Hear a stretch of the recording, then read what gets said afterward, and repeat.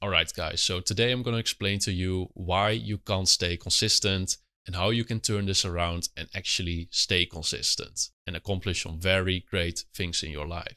So how I'm going to explain this to you is with the so-called toothbrushing effect, which is not a medical term or anything, but it's something I completely made up myself, so it's easier for me to explain this concept to you. You'll soon see what I mean with that. So let's not wait any longer and get right into it. So first of all, let's start out by taking a look at what your current situation looks like. Because whenever you start out with something new, like a new activity or a new habit or a new hobby where you want to stay consistent with, is that over time you will go through all of these different phases which have a very different amount of results coupled to them. And the first one of these phases that you go through is called the growth phase. So the growth phase is basically when you start out with something new and it's very new and refreshing and exciting and you're very motivated to work very hard on something. So maybe it's like a New Year's resolution or something like that.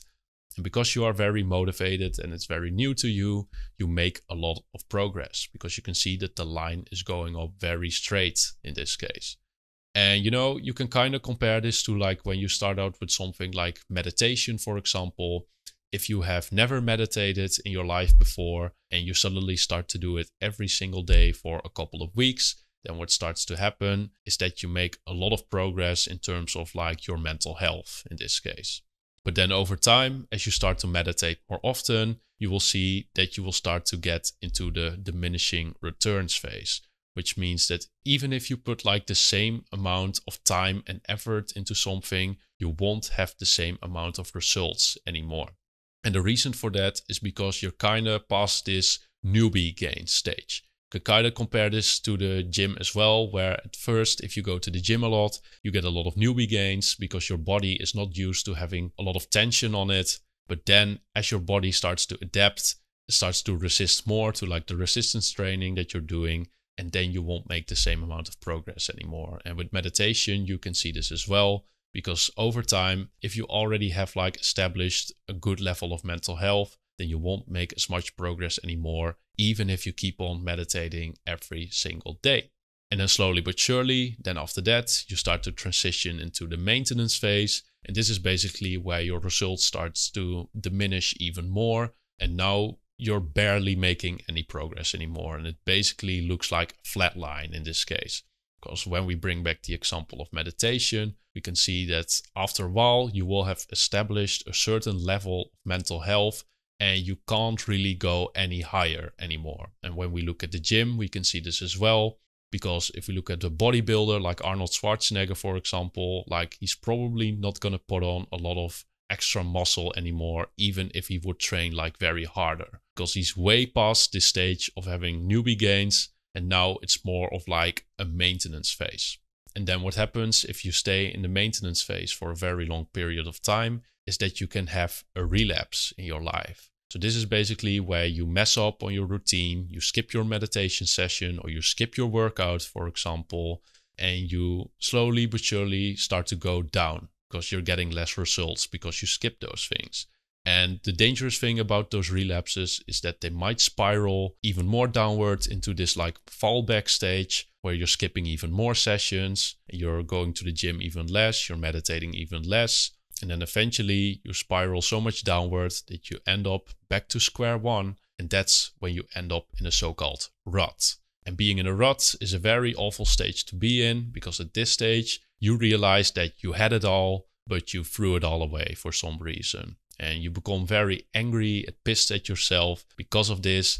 And then what happens is that after a while, you become so angry and motivated again that you start again. And then the line goes back up again. You make progress again. And then the cycle starts all over again. Because eventually you will enter maintenance again. And you will relapse again. And you will fall back again. So if you have a lot of trouble with consistency, this scenario is probably very relatable to you.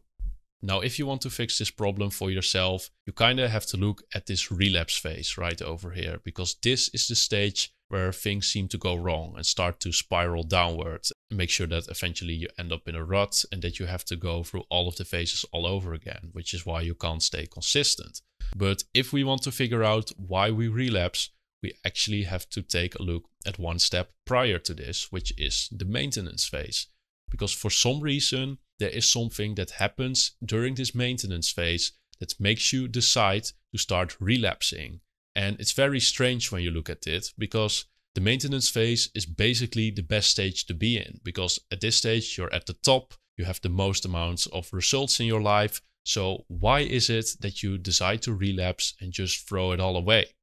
And the reason why this seems to happen is because of the so-called toothbrushing effect. Because if we look at a habit like brushing your teeth, for example, we can see that the same thing is going on here. Because at the start, you have like very dirty and unhealthy and yellow teeth, and they hurt a lot when you drink something cold, for example.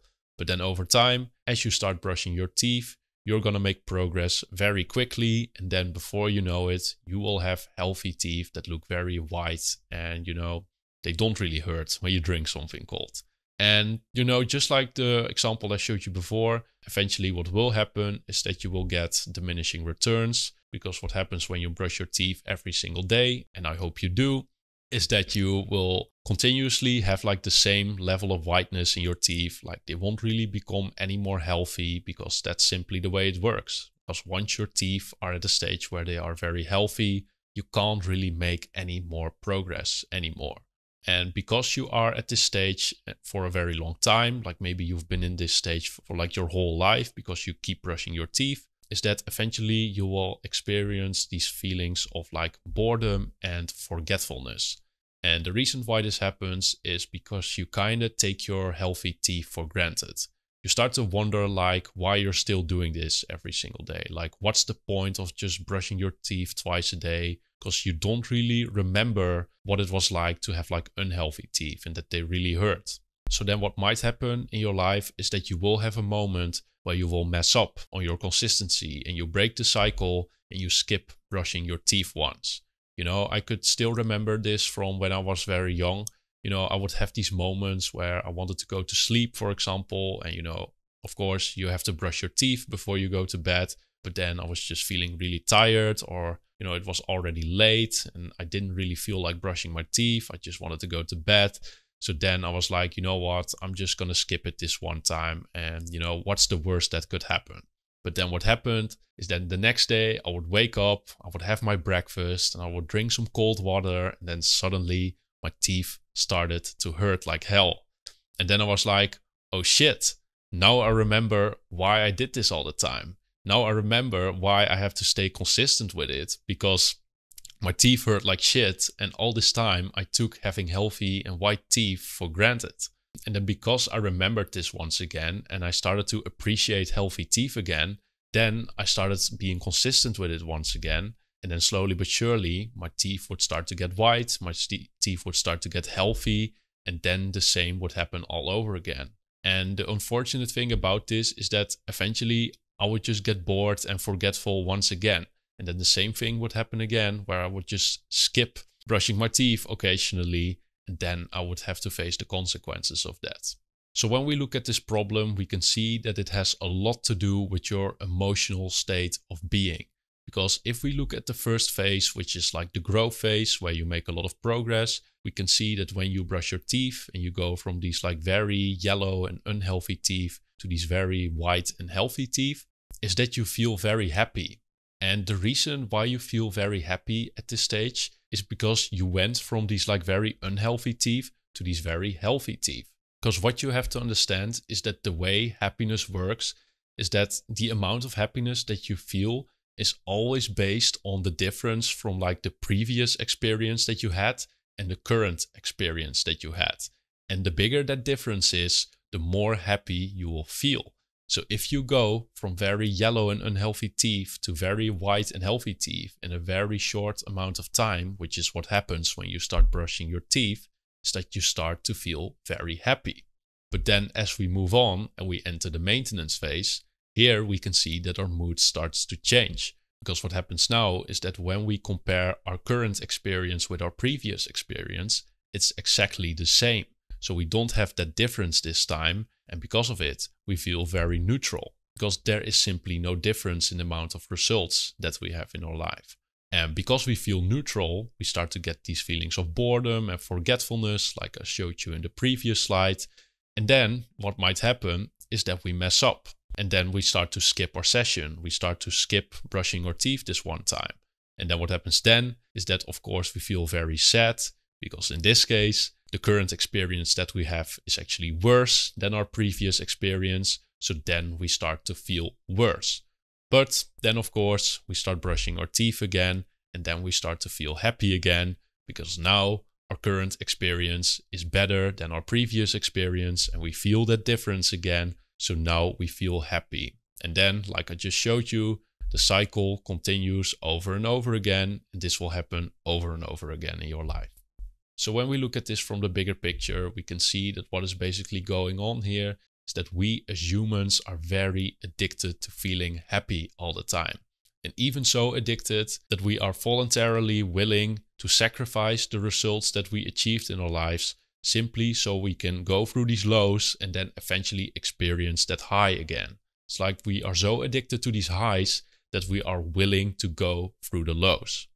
So then the question is, of course, if this is the way we as humans work and we continuously sabotage our own progress because we simply hate this feeling of just being bored and just feeling neutral, then how can we solve this problem for ourselves? And how can we make sure that we can actually stay at the top and stay consistent? And well, the answer to this is actually more simple than you think it is, because all that we need to do in this case is simply change the way that we feel, and especially during the maintenance phase.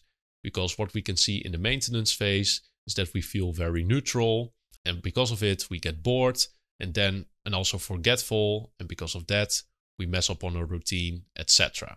But imagine for a second here that instead of feeling neutral at this stage, we feel very happy.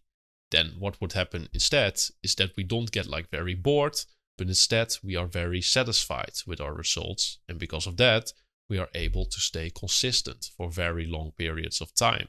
Because why would you not continue to brush your teeth, for example in this case, if it makes you feel very happy?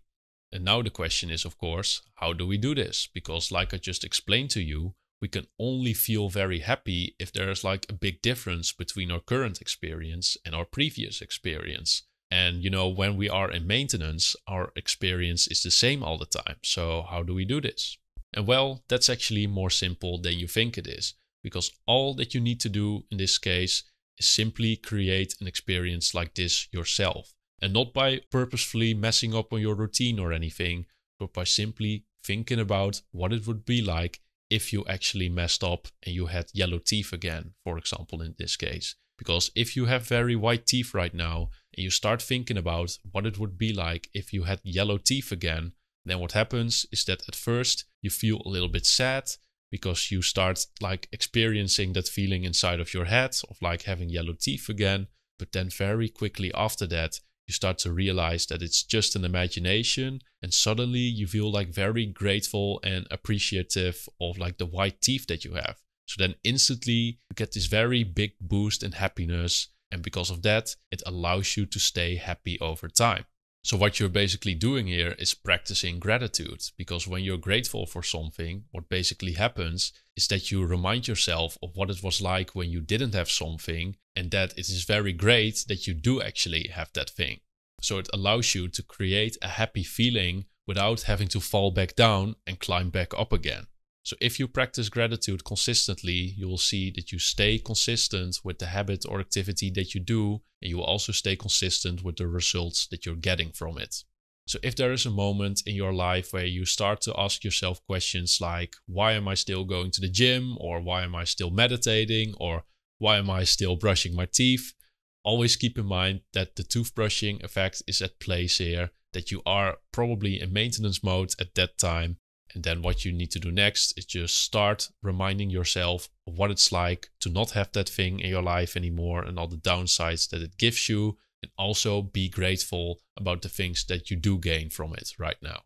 So that brings us to the end of the video here, guys. I hope you were able to learn something valuable from it. And if so, be sure to keep in mind that if you want this advice to do something for you, you need to take action on it as well. Because the motivation that you have right now won't always be there. So don't watch another video, get the hell off of YouTube, start thinking about some things that you are taking for granted right now and write down why you're actually grateful for these. Stop thinking, start doing. Take care.